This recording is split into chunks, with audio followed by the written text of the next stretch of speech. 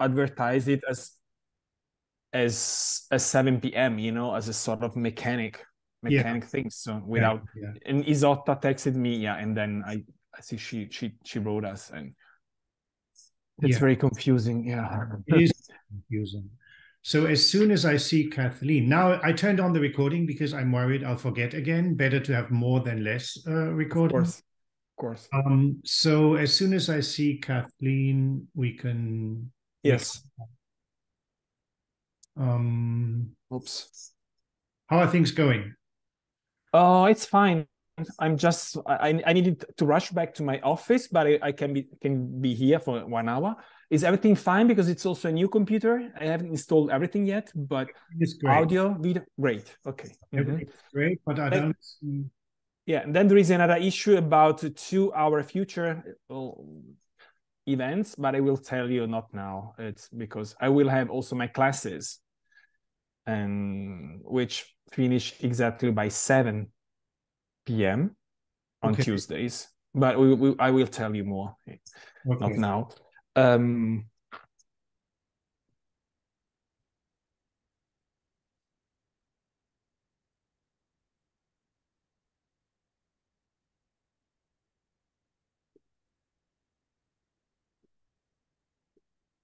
So right now it's 6 o'clock in Europe, right? Yes, now it's 6, exactly. So I told Kathleen she should be there. Yeah. She's trying to. Do you have her phone number or WhatsApp or? WhatsApp. I just texted her, but I don't want to admit anyone else before she is on. No, yeah, of course. I mean, they're waiting, so it's fine. And also, I think given the fact that I just communicated to my potential guests like 20 minutes ago, this time change, we can take, I think, 10 minutes, you know, of tolerance. We have 10 people, really good crowd, but now we don't have a speaker. That's life. You always get what you don't need. Well, a good news is that today I got the official email invitation from the Getty. Oh, that they will host us for 2 weeks. Oh, wonderful. May 20 till June 3rd. Oh, that's fantastic. I'll have another postdoc, Christian Ney. Do you know him? He's great. From name on Hungarian art, right? Romanian. Romanian. Yeah, okay. Yeah, but I think I mean the name sounds familiar. Yeah, he's great. He'll be here. And you too, right? That means you will be there. So say it again. When exactly will you be here? May 20 till June the 3rd. Yeah, no, I will be here for sure because we're still teaching.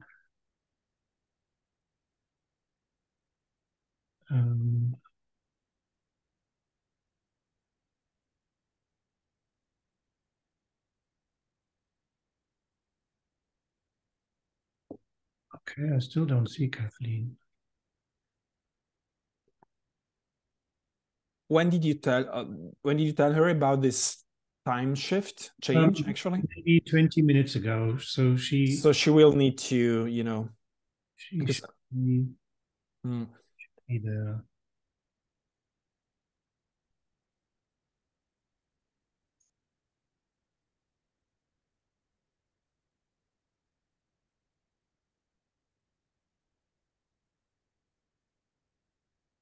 Okay, now she's joining. Great. And I can admit everyone else once she's there.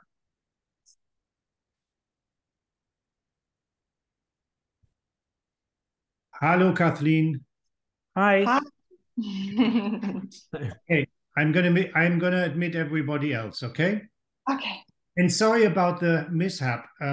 I had completely forgotten that there's always a 2-week period when, you know, there's a difference between the summertime here and not yet daylight savings time in Europe.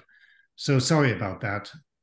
No worries. I thought I had another hour of like going through it again. Now I feel we have to improvise. terrible about this.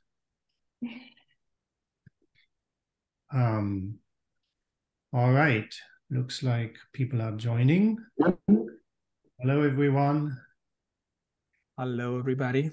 Everybody, thank you so much for coming. Excellent to see everyone. Let me see if maybe there's still people signing on. Yeah, it's a great pleasure to welcome you all. I'm Sven Speaker, currently the director of the Graduate Center for Literary Research at UC Santa Barbara. And together with Matteo Bertelet from the University of Venice, I am co-organizing this series of lectures on GDR art and culture. And it's our great honor and pleasure today to welcome Kathleen Reinhardt. Kathleen is the director of the Georg Kolbe Museum in Berlin. From 2016 and 2022, she was the curator for contemporary art at the Albertinum in Dresden, where she organized multiple solo and group exhibitions. In 2021, she curated the group show exhibition 1 Million Roses for Angela Davis, and she initiated a multi-platform research and exhibition project entitled Revolutionary Romances, Transcultural Art Histories in the GDR.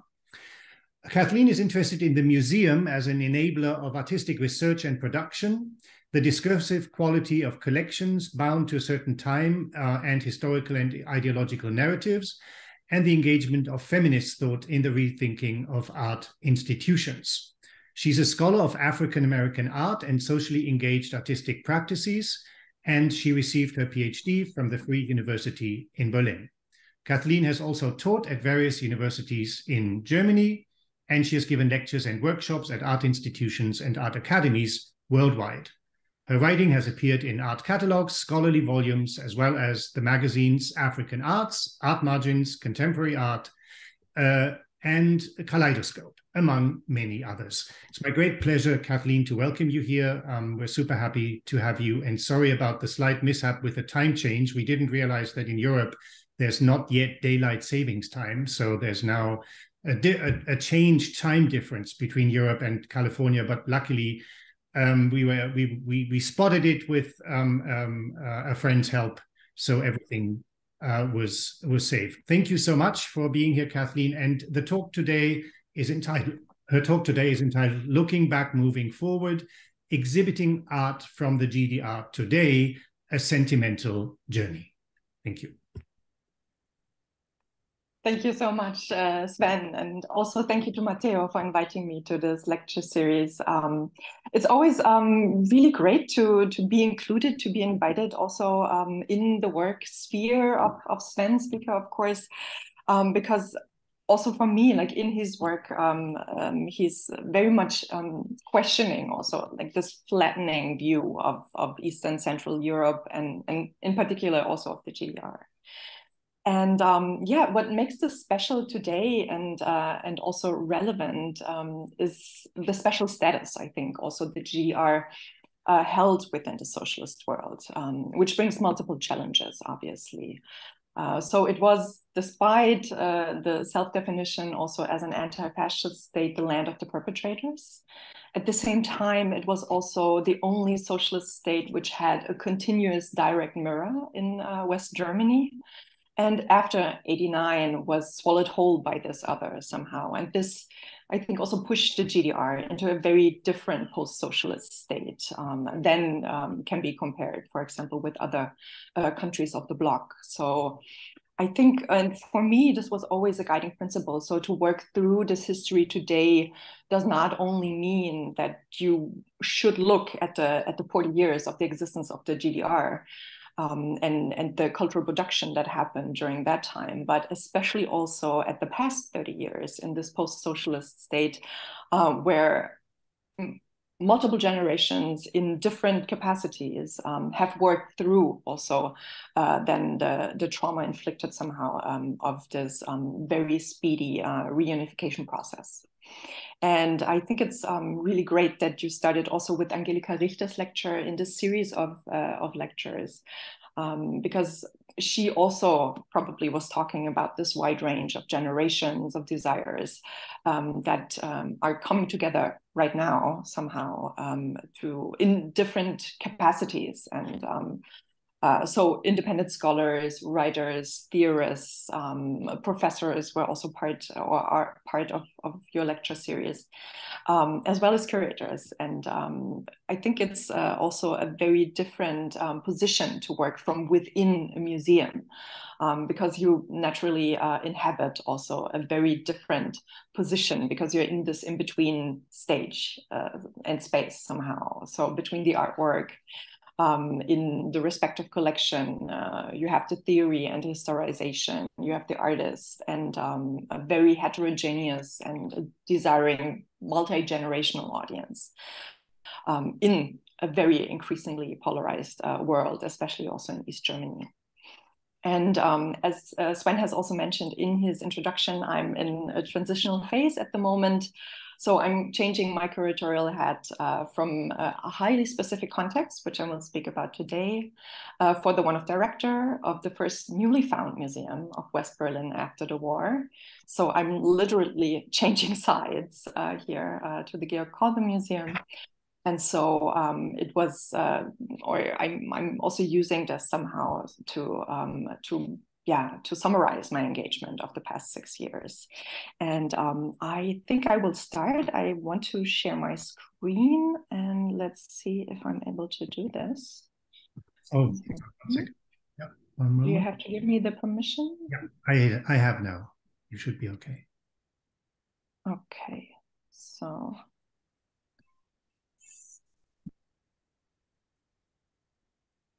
So I hope everyone can see this.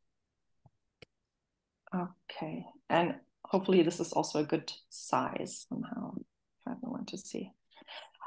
Yes, so I will walk you through my exhibition projects and my writing of the past years. I will do this rather swiftly, and I will read quite a bit because I don't have time. And usually when I start talking, I cannot stop. And therefore it's more of a reading lecture also. So with this, it's Branko Dimitrijević's work from the early 1970s. And this also seems like a perfect opener for today. The slab of marble, which the Yugoslav artist engraved with the words, "This could be a place of historical importance," brings with it the right kind of uncertainty and suspicion I found myself in when arriving in Dresden, and the challenges I encountered when working in, with, and also through a highly loaded context with pretensions from multiple directions. The Albertinum is the Museum of Modern Contemporary Art of a large-scale museum complex, the Dresden State Art Collections in Saxony, which contains about 15 museums. And the Albertinum houses art from 1800 to the present, and is a sort of like perfect blueprint also of a Western art museum with all its highlights and awe, as well as carrying also the many open questions which the changing Eurocentric museum world is starting to address since a few years. Central to this post-war institutional history is its location for the art exhibitions of the GDR. So these exhibitions took place between 1946 and 1988, every 5 years in the Albertinum, and drew large crowds. This is also one of the reasons why a general audience today very much connects the Albertinum to the contemporary art of that time and to what they saw in these exhibitions. The selection process for the exhibitions was steered by a professional jury in line with the official cultural politics of that time, with party officials also severely monitoring what was shown and often making changes up to the very last minute before the show opened. But only a few of the exhibited artworks were eventually acquisitioned by the museum or also rather gifted. And I'm just using this as a pretext to understand also from what position I started my projects in Dresden. In 2018, a new episode of the infamous German iconoclastic controversy broke loose, when an East German scholar publicly accused the director of the museum, the West German Hilke Wagner, to have swiftly removed all art made in the GDR in order to establish a West German post-war canon. This wasn't the case. But the issue was immediately picked up by the right-wing party, which is very strong in East Germany, and turned into a debate, but not about the criteria we used to value art made in the GDR, but about the values of East German lives and the exchanges of elite after the peaceful revolution. So its repercussions are still felt today, obviously. So the museum did become a true space for her debate, while in the end, no real conclusion was reached. And I'm showing this image of like the first opening debate that took place during also the course of a year. I saw also Constanze Fritsche on the list. She was also very much involved in organizing this series of events where we used the museum very much as an arena to bring together this very engaged but very conflicted audience also, and very divided audience. And here you also see it. So it was very much happening over the course of a year. An exhibition was also organized by Hilke Wagner and the curator for the art of the GDR, Astrid Nielsen. And I wrote actually an autofiction piece in the online journal Mesosphere about this, where I tapped into the many different issues that were raised by this intensive period for the museum, like intergenerational conflict, institutional history, contemporary art, navigating the ruins of the GDR, and how today there are many different interpretations of the art and culture of the GDR, which are highly influenced by a slowly changing German memory culture at large. So while for the past, or for about like 20 years, a severe condemnation of official art of the GDR was taking place, we now see a new movement aiming to bring to the fore, actually, not only the overlooked artists, but also the interconnections between the first, second, and third public spheres of the GDR, acting with the new conceptual tools also of Central Eastern European art history, as well as decolonial and post-socialist sensibilities.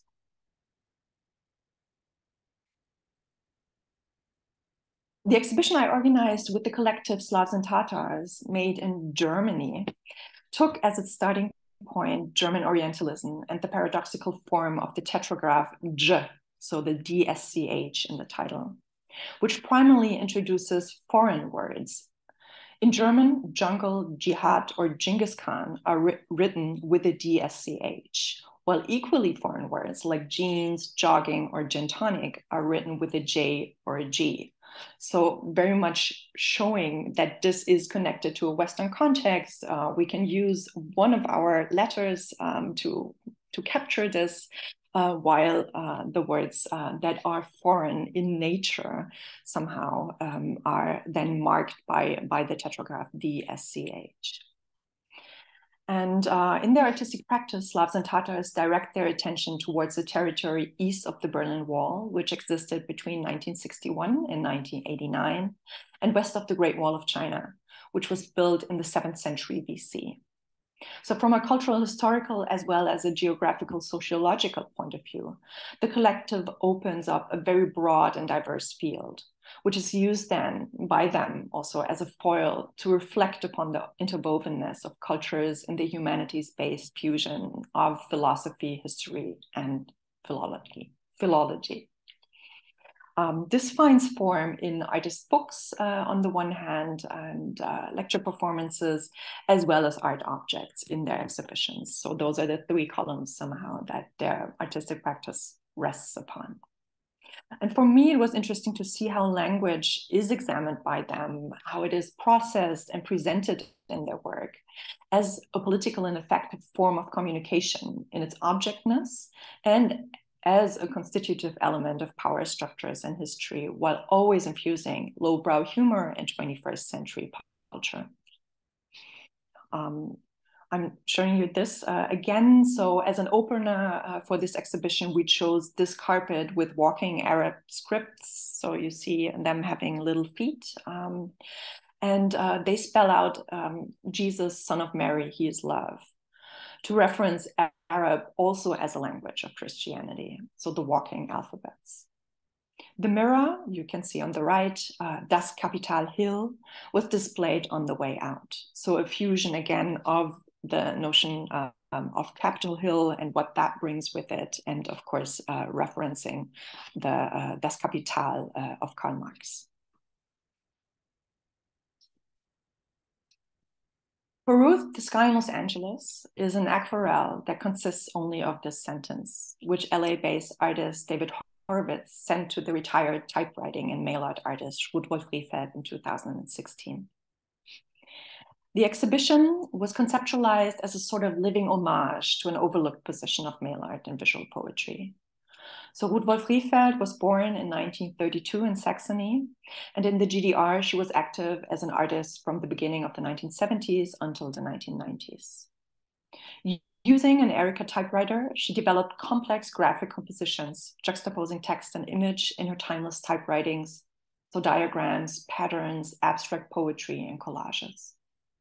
Although Wolf Rehfeld worked in East Berlin and therefore was subject to travel restrictions and strongly surveilled communication, she was an active member of the international mail art movement and corresponded with artists in Europe, the United States, South America, and Asia. Her work can therefore also be found in many archives of international mail art artists around the world. And I also saw Zana Gilbert on the lecture list. So she, in her lecture coming up in a few weeks, will certainly go much deeper in also the resonances mail art held for the Rehfelds. So Ruth was also working with her husband, Robert Rehfeld, and of course the East German mail art scene. The exhibition, which just ended, its second stop at the Wendy Museum of the Cold War in Culver City, was an experiment in which the neo-Fluxus artist David Horowitz entered into a dialogue with Wolf Rehfeld's work. Horowitz, in his work, often deals with processes of circulation and interconnectedness, exploring how through thoughts and feelings, become signs and actions. Whether with mail art, artist books, infiltrations on the internet, apps, or documented travels and collected artifacts, the questioning of the rules of time and space, knowledge, and ownership mark his artistic approach. And I'm just showing a few of the images here from the exhibition in Dresden. There's also a publication that I was very lucky Sven contributed to here. And it is much more of an artist book where this exchange also is then translated into publication format.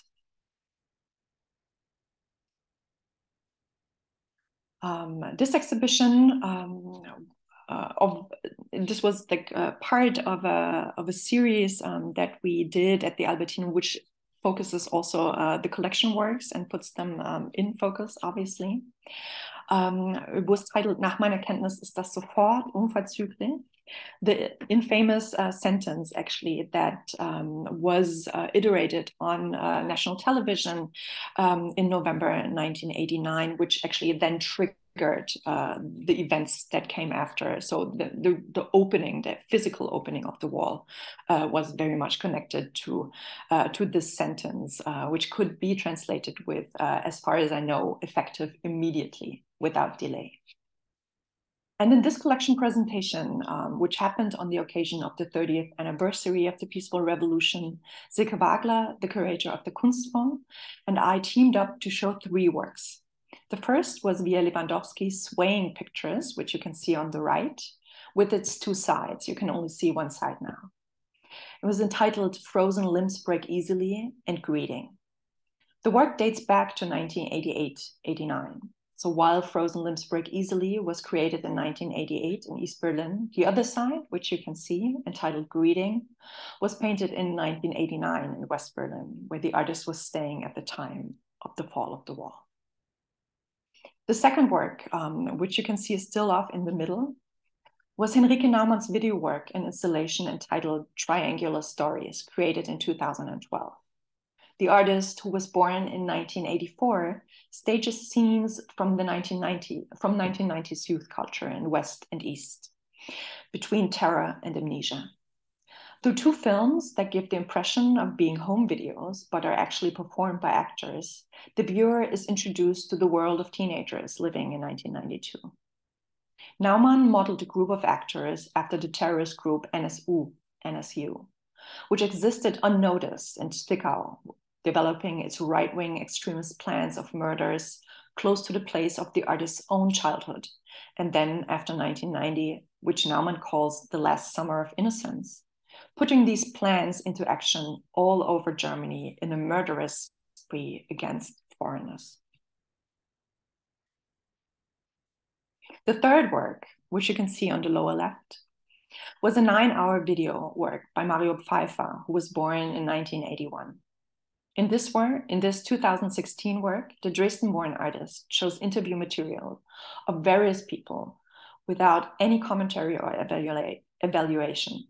The 9 one-on-one interviews reflect a range of individual forms of political and social engagement, consider personal experiences immediately before and after the peaceful revolution, and express the irritation and disorientation associated with the Wende and the reunification of Germany, which are still felt to this day.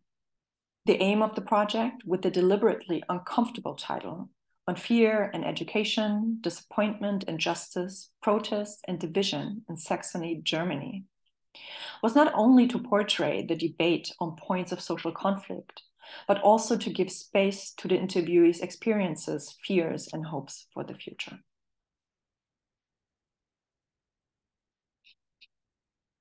"1 Million Roses for Angela Davis" was the title of an exhibition I organized at the Albertinum in 2020-21. Bad timing, one could say.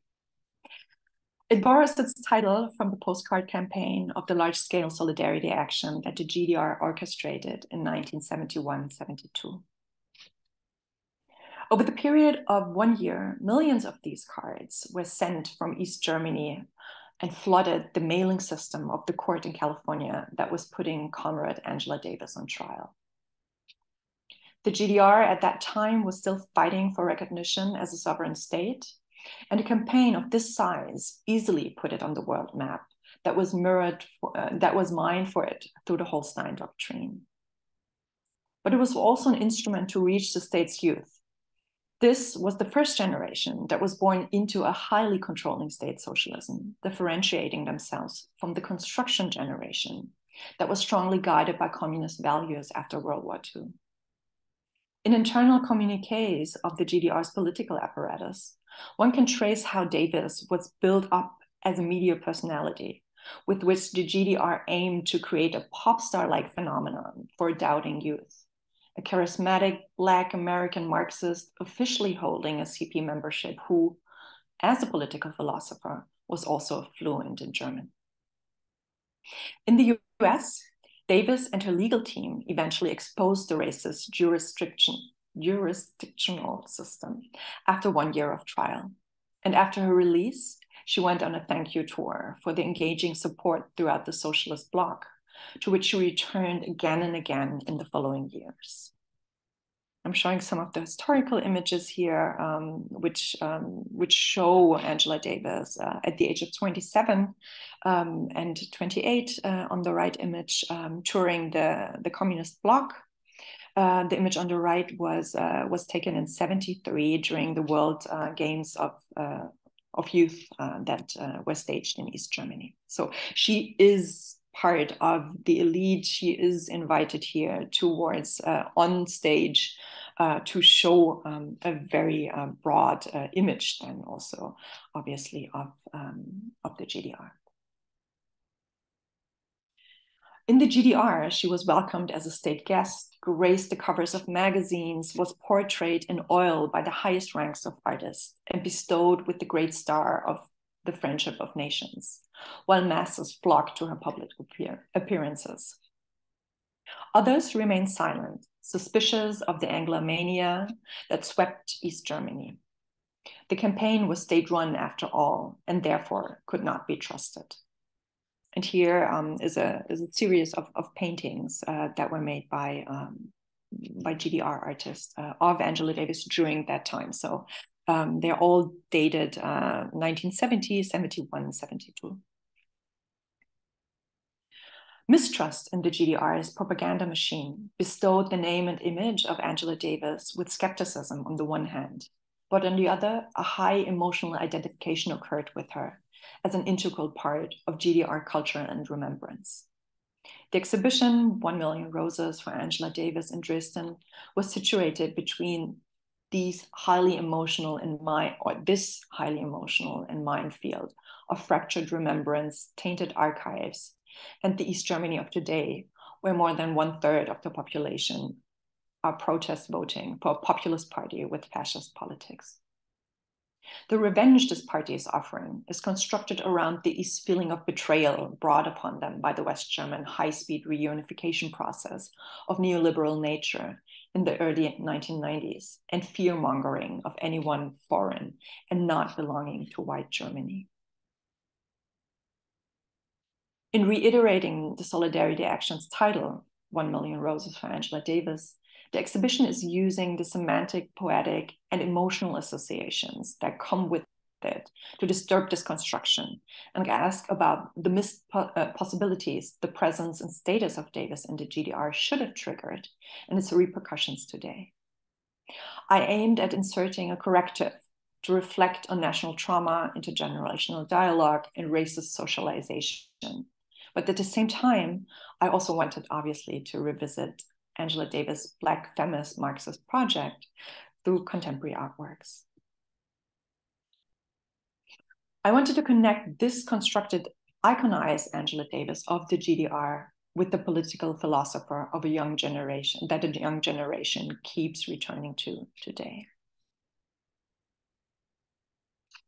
The exhibition opened this thinking between the posts of post-colonialism and post-socialism with the Center for Unfinished Business by the online platform on art from an African perspective, Contemporary End, which you can see on the left, and the video work Intervista by Albanian artist Henri Zala, which you can see on the right.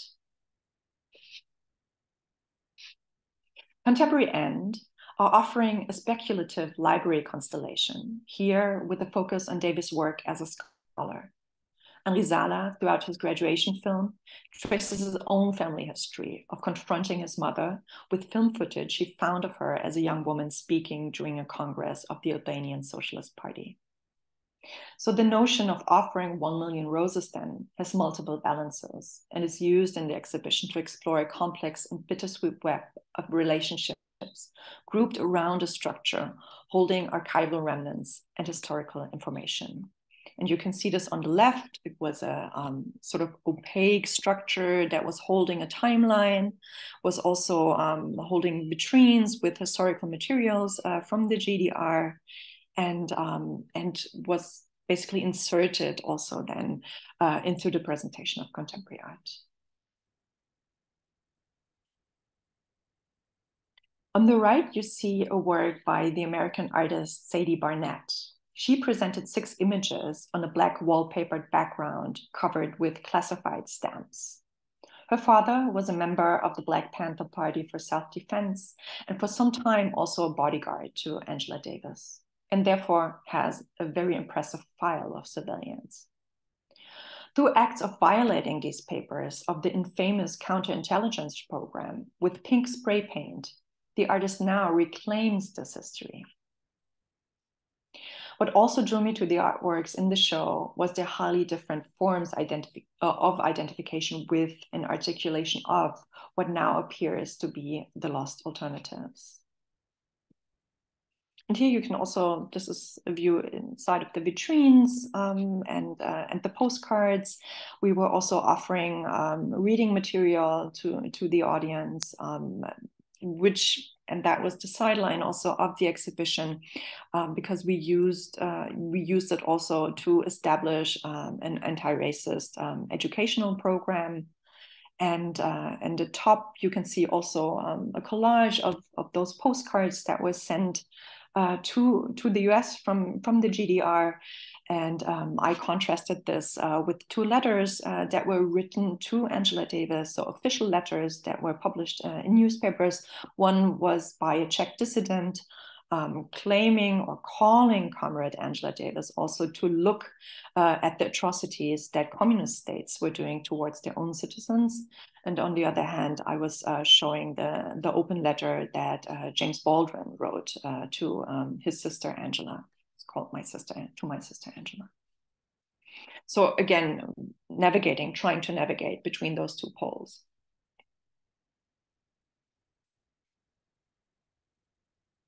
American sculptor Melvin Edwards' work for Zamora Machel, shown on the left, so this metal sculpture you can see, was in conversation with Kabani Kivanga's Flowers for Africa, which you can see on the lower right. A multi-part project where the exhibiting institution recreates flower arrangements on the basis of protocols the artist created from archival photographs of the independence declarations of African states. Throughout the exhibition, these wilt like the dreams of these decolonial movements. So in the exhibition were displayed the bouquets of Algeria, Namibia, and Mozambique.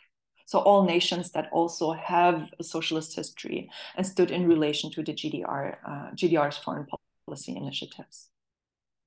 Completing this triangle, which I called the Triangle of Mozambique, was a new commission by the artist Angela Ferreira. So this big machine that you see in the middle here. Her video sculpture is based upon the form of an industrial printing press fabricated in the GDR. In the video, and you cannot see the video, but so there's the printing press and there's also a screen and a projection, which you can see. So there's two stools and you could sit on them to watch the video. So the video sculpture is based upon the form of an industrial printing press fabricated in the GDR.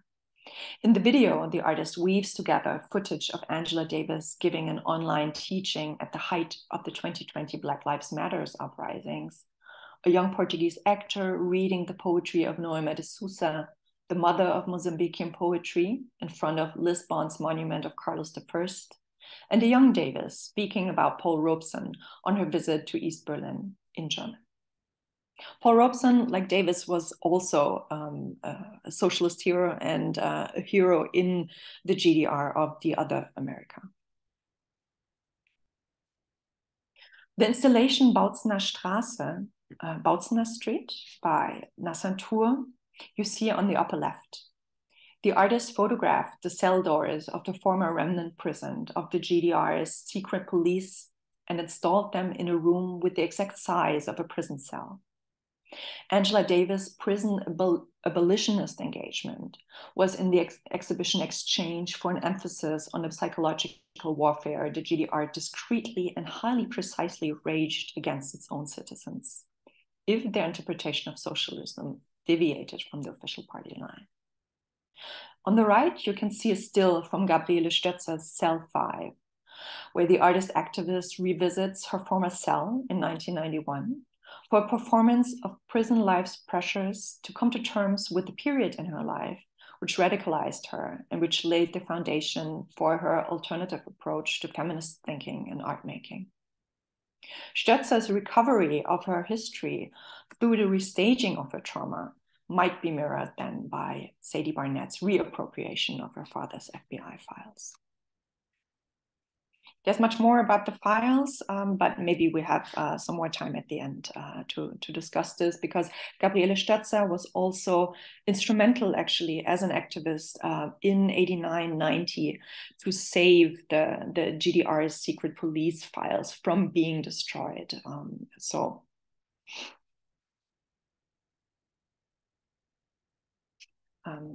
the absurdity of contributing to free Angela Davis from prison, while at the same time putting its own citizens in prison based on an intricate system of spies, is central to understanding the unstable ground the show operates from.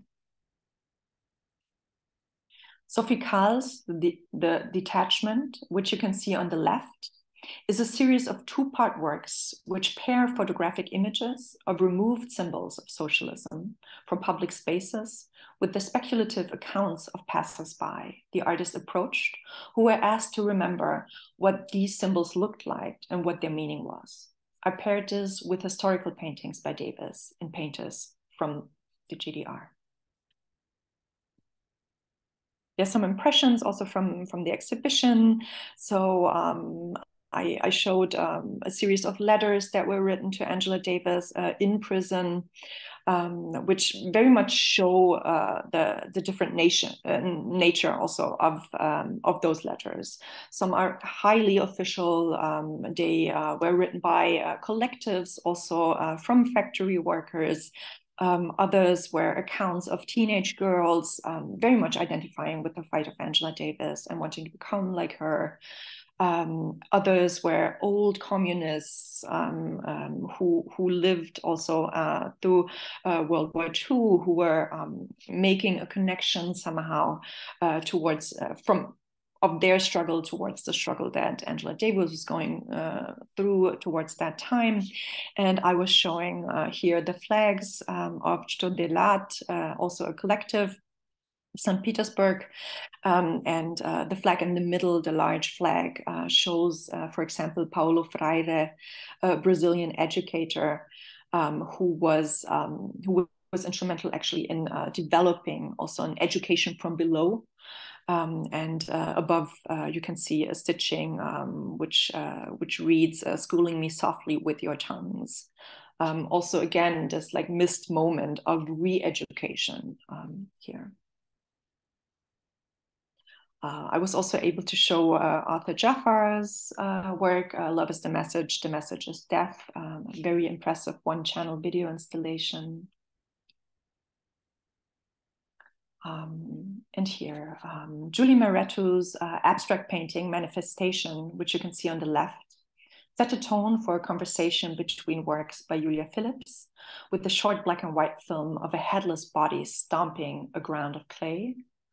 Senga Ngudi's performance photograph on the lower left was placed next to a rare underground artist book from the late GDR with illustrations by Petra Schramm and words by Afro-German poet Raya Lubinecki. And here you see the installation of Elske Rosenfeld's hugging Angela Davis. And this work was a commission two-channel video installation by Elske Rosenfeld, who retraces and reperforms the story behind a historic photograph that shows a breach of protocol in more than one sense. The image was made when Angela Davis, during a wreath-laying ceremony for the victims of fascism in East Berlin, turned around to the crowd and hugged a young woman. This young woman turned out to be Erika Berthold, who was part of a group of young dissident activists who campaigned for socialism with a human face and was only protected from persecution through family ties to the party's elite. In her restaging of this touch, or better, almost touch, because there's a photograph and a very small snippet of a film where you can see that they want to hug, but you don't see the hug actually executed. So she, in the video work, then Elske Rosenfeld tries to restage this hug and narrates the story along the way. And this was also part of Rosenfeld's continuous work on a project which was called A Vocabulary of Revolutionary Gestures, where she researches bodily archives for under-recognized alliances in search of a radical solidarity. One Space combined the video Three Songs About Liberation by Colleen Smith with works by Charles White.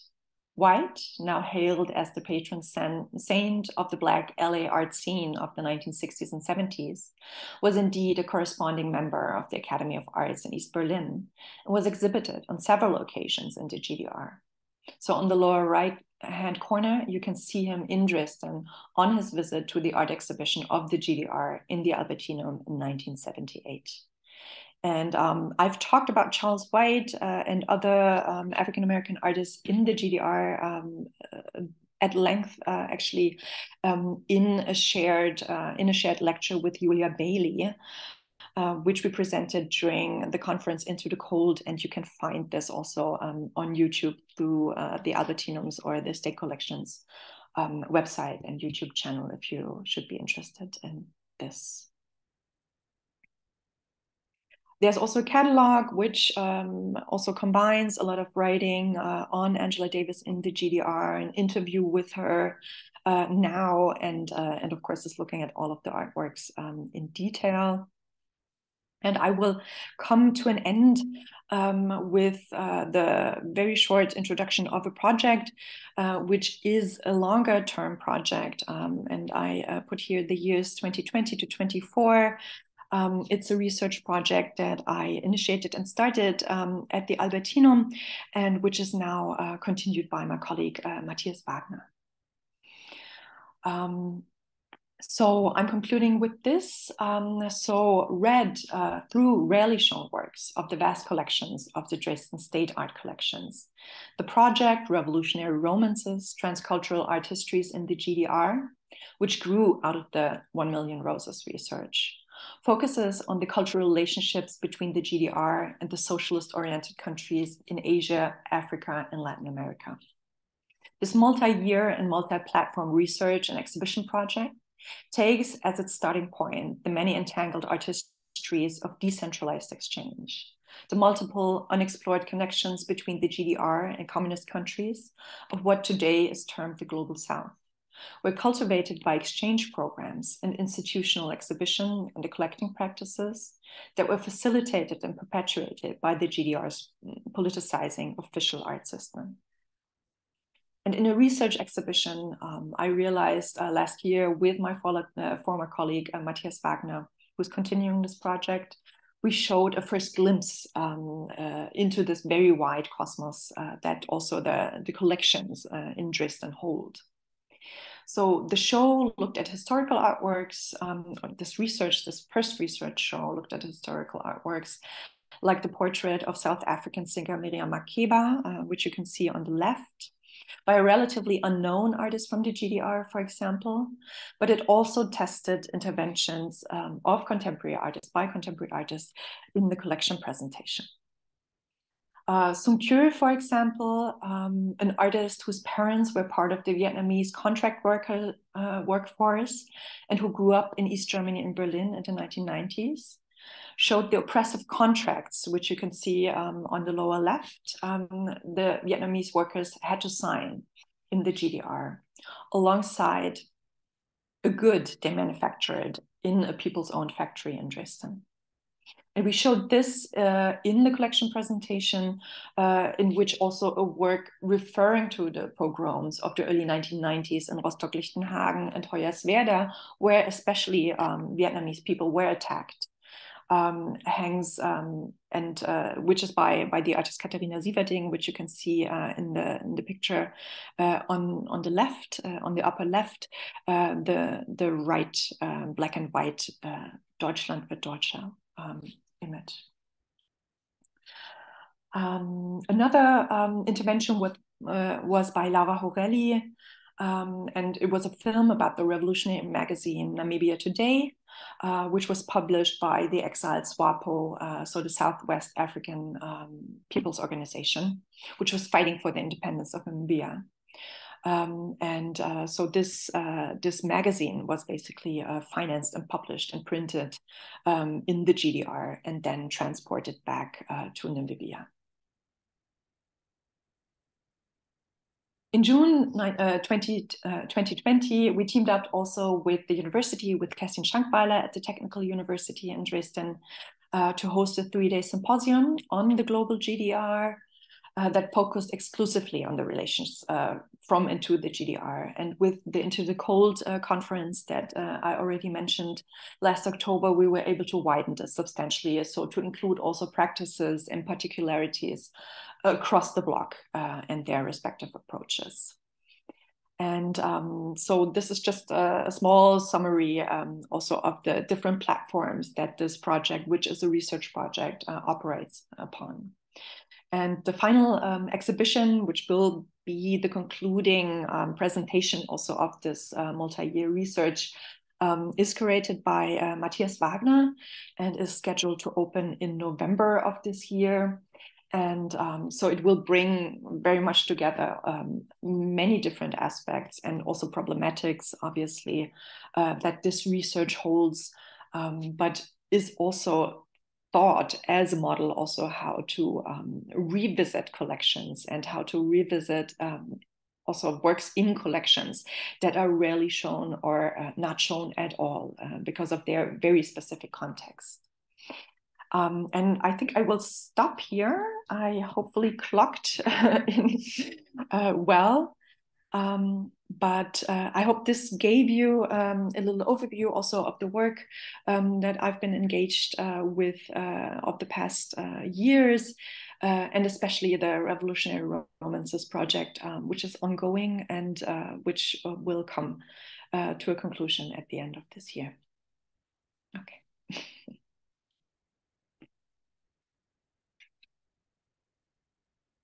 And I'm open for questions, I guess. Yeah, thank you, Kathleen, for this exciting walk through your multifaceted work and projects. Yeah, I'm sure there are comments or questions. So anybody, please go ahead, raise your hand or not. For the moment, it doesn't seem like there are too many people competing. Any questions or comments? Please go ahead.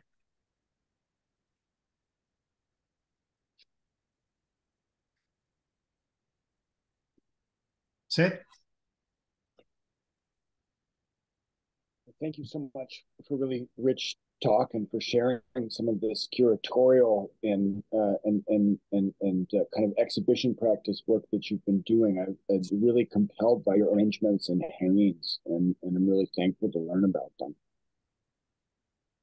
I wonder if I recognize an interest in the context of your placing into dialogue kind of pre and post 1989 works, so that there really is not this hard stop, this assumption of an unbridgeable gap between socialism and the present. Whether you see GDR art moving toward becoming a kind of archive that contemporary artists can directly draw upon in their work. I have worked on the Lutz Dambeck, for whom in the GDR era, one of the things he was most interested in doing was taking fragments of Weimar era cinema and the Nazi cinema and incorporating them into both experimental films and performance practices, sort of drawing upon previous eras' artworks and as kind of archives for the continuing production of kind of meta-historical artistic work. And I wonder if you see emerging a kind of set of practices by contemporary artists where GDR era practices or even works themselves can be drawn on.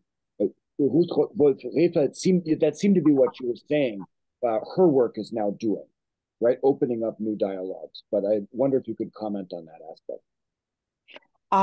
Yeah, thank you for the question. And actually, so Lutz Dambeck was also part of the research exhibition of Revolutionary Romances with the work on paper, where he juxtaposed an image that was taken from his studio, actually in Leipzig in the 70s, and he juxtaposed it or overlaid it with press images from Chile.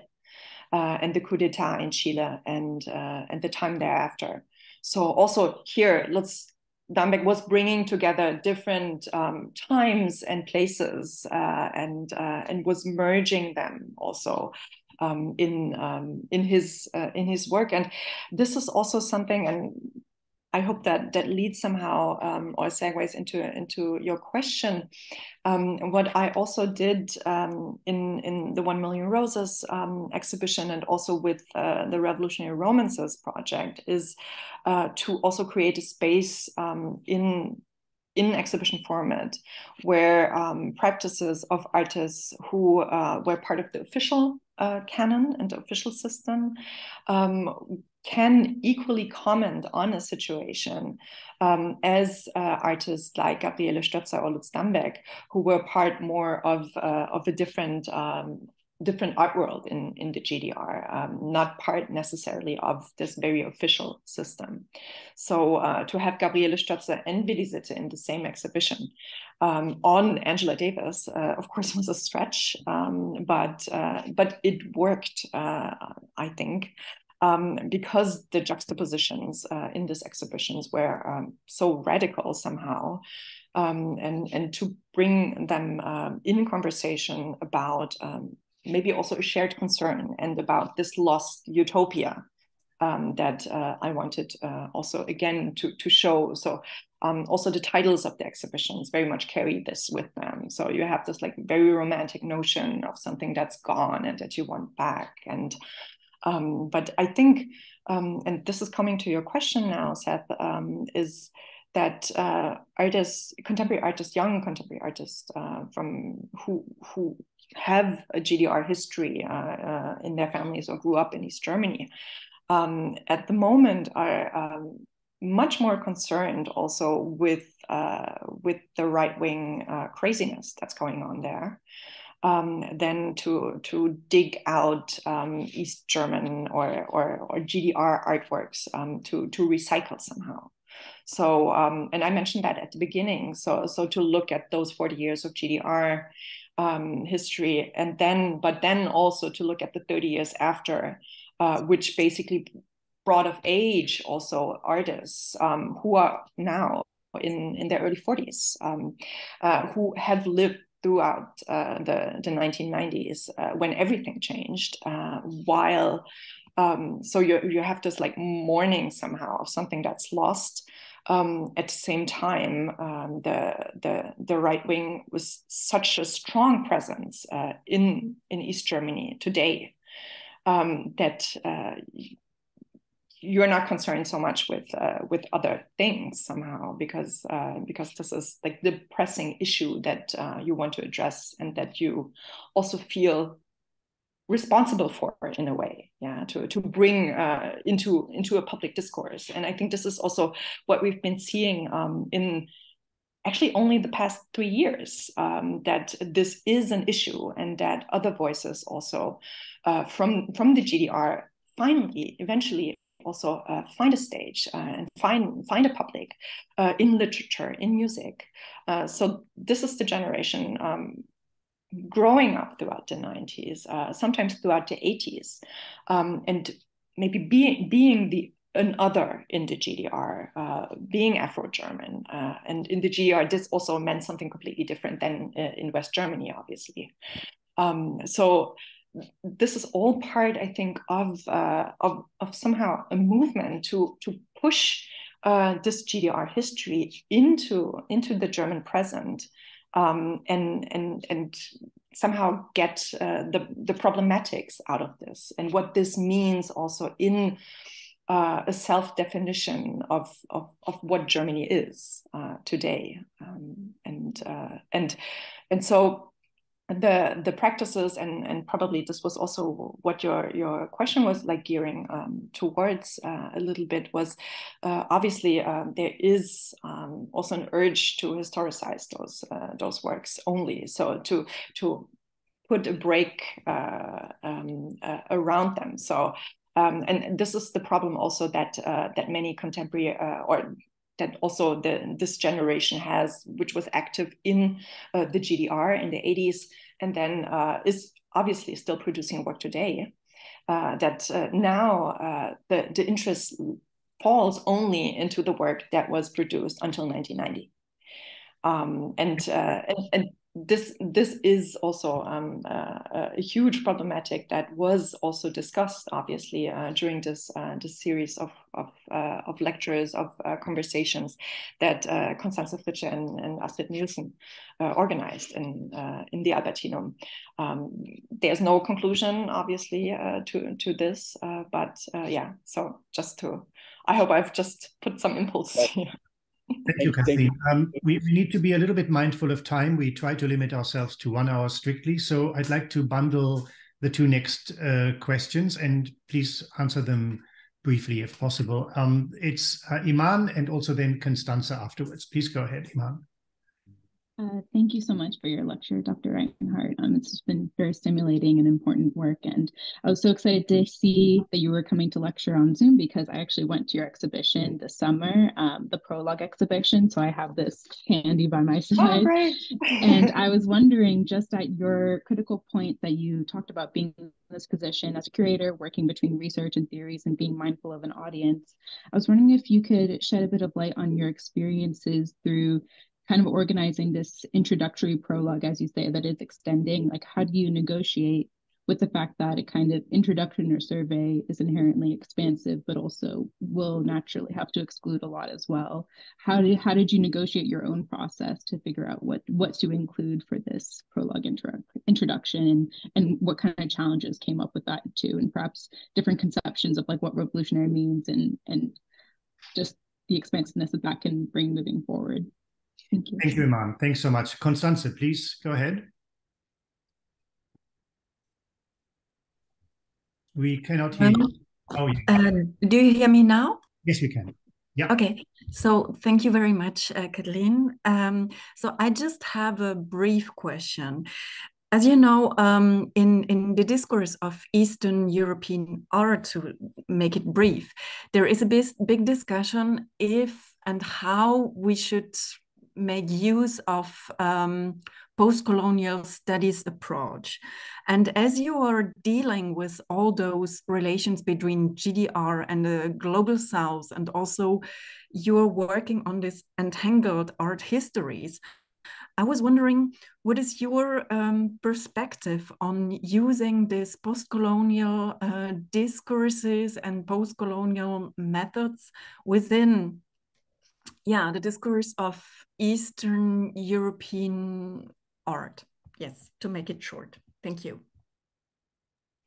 Okay, thank you. Two questions that need actually very long answers, but I try to summarize this. I'm jumping into Constance's question. I'm working actually with overlays, so it's always looking also at the GDR as or East Germany, addressing those issues as a sort of latecomer to the Central Eastern Europe also discourse somehow. Also everything, so there has been done so much also on that field in the past 25 years, 30 years, and I think the East German discourse was always looking for a language which was modeled then, especially in the 90s and 2000s, a lot towards a West German discourse. So here again, you have this eternal other. So again, Germany and East German scholars were not looking east; they were looking west. So this is only something that comes up now. When East Germany all of a sudden is included in the surveys, in survey exhibitions about the Eastern Bloc, in publications. So this is also something fairly new, as you also know very well, and that's why we are still figuring out how to use the tools that we have, more or less. I mean, my own scholarly background, and Dresden and Sven mentioned that at the beginning, is African American studies and Black studies. So this is the backpack I basically walked into the Albertinum with, and then was, of course, trying to figure out how to deal with this in this hyper-white art institution in a way.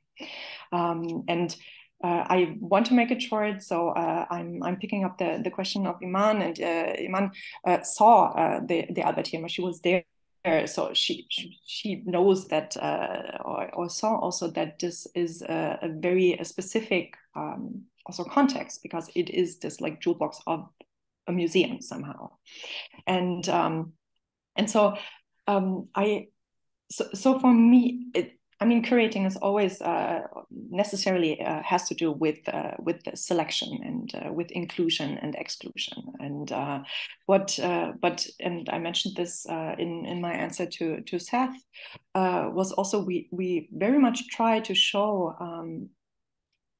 We cannot show all sides, but we try to show also multiple sides to this. So this research exhibition was very much guided also by a non-judgmental approach. So we showed, we described, but we didn't value, or we didn't judge, or we didn't problematize also the many issues and the many conflicting issues that this topic actually holds also. So I've not talked about also racism and the very specific form of racism, obviously in Germany being socialized also in a racist way. But this, of course, maybe is also something that somehow connects back to Constance's question, because we saw this also implode throughout the discussions of last year's Documenta, basically.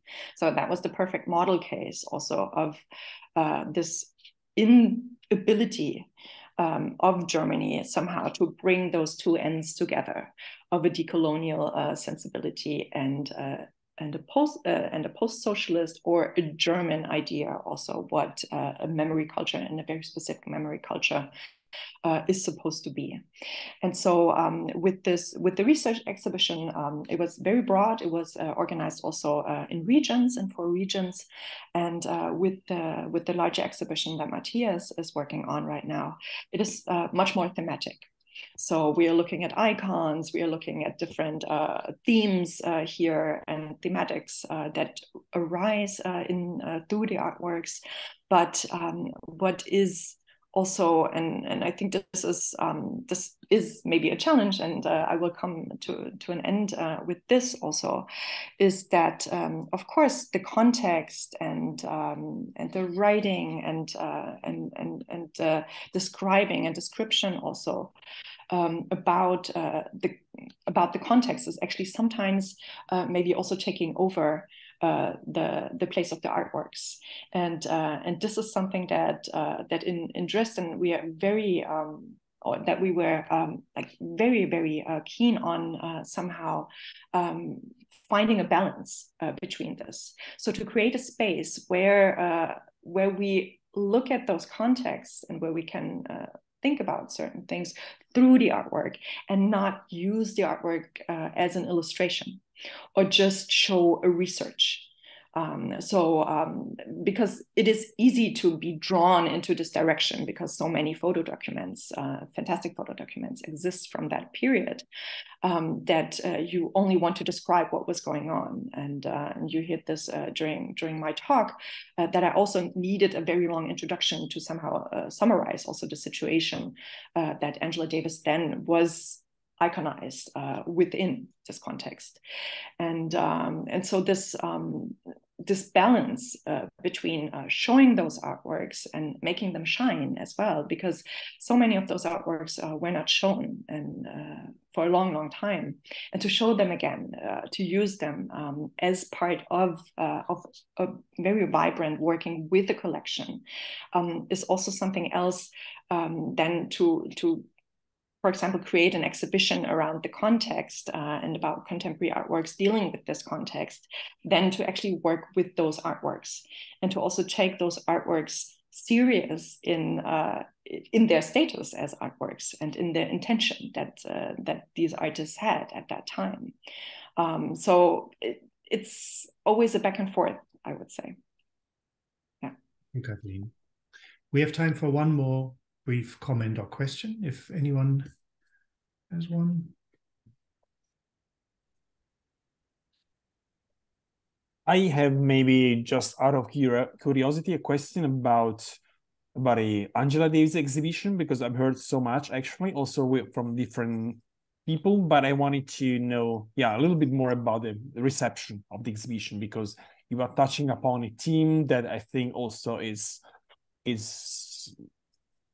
tied to the memory of many visitors, perhaps also in different ways with different approaches. So if you just can give us a short insight into the different receptions and reactions that the show arise. Yeah, I briefly touched upon this. So the original opening date was the 1st of May 2020. So not a good date to open, obviously.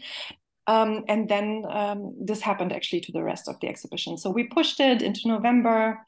It was open for 3 weeks and then was closed. So it was like this eternal lockdown and this extension of lockdowns, of cultural lockdowns, you have to also say, in Saxony in particular. So while the cafe and IKEA were open, museums were closed because of the dangerous nature of museums. And so that was like obviously a large drawback, also to find out like a really or to receive like a larger scale audience reaction. So from what we could record in the visitor book during that time, and also in personal conversations, was of course this uncanniness that this brings with it. So and that was also my original impulse, also why doing this exhibition. So you mentioned the name Angela Davis. To anyone who's older than 55 in the GDR, and everyone knows her. So and of course you have like a very strong bodily reaction. So the lights, the eyes shine, people are open. So you have this first like, Angela Davis. And then in the second step, you have a self-correction. So there's always this Angela Davis, and then was she part of the system? So people don't know how to navigate this. And this was also how I wanted this exhibition to work. So to draw people in, to draw them in with all of their doubt, and then to show them also what has happened, what are the missed opportunities, but especially what Angela Davis means to contemporary artists today, and this continuation somehow of her story and of her history. And so we could see from the visitors' books and from the reaction that this actually worked. So people were writing, I came here, I didn't know, I only knew the name Angela Davis, and then this opened up to me. So so this was exactly actually what I wanted to do somehow. Or I was also speaking to a curator, Susanne Altmann, who's also a theorist and a writer, an established writer and curator in the field of the art of the GDR. And she was telling me, of course, everyone came then with their childhood stories of Angela Davis. And so she told me also she was not allowed to have a pin with Angela Davis from the side of her parents. So they said, no, this is complete brainwash again. So you cannot have this. So for her also, this name was flawed right at the beginning. And then, of course, also through this exhibition, she's like, okay, this is opening up now to me. It has so many different puzzle pieces that I can place together, I guess, in a different way now, through bringing exactly this together, those two sides. Thank you so much, Kathleen. Yeah, many thanks again for being here, for this super inspiring talk and the discussion afterwards. It was a great pleasure. And I'd like to thank everyone for having been here and for having followed our series. Please call again in 2 weeks. We'll have our next guest. Thank you again, everyone, and particularly Kathleen for being here for us. Thank you very much. Thank you for having me. It was really great. Thank you, Kathleen. Bye. Bye, everyone. Bye-bye.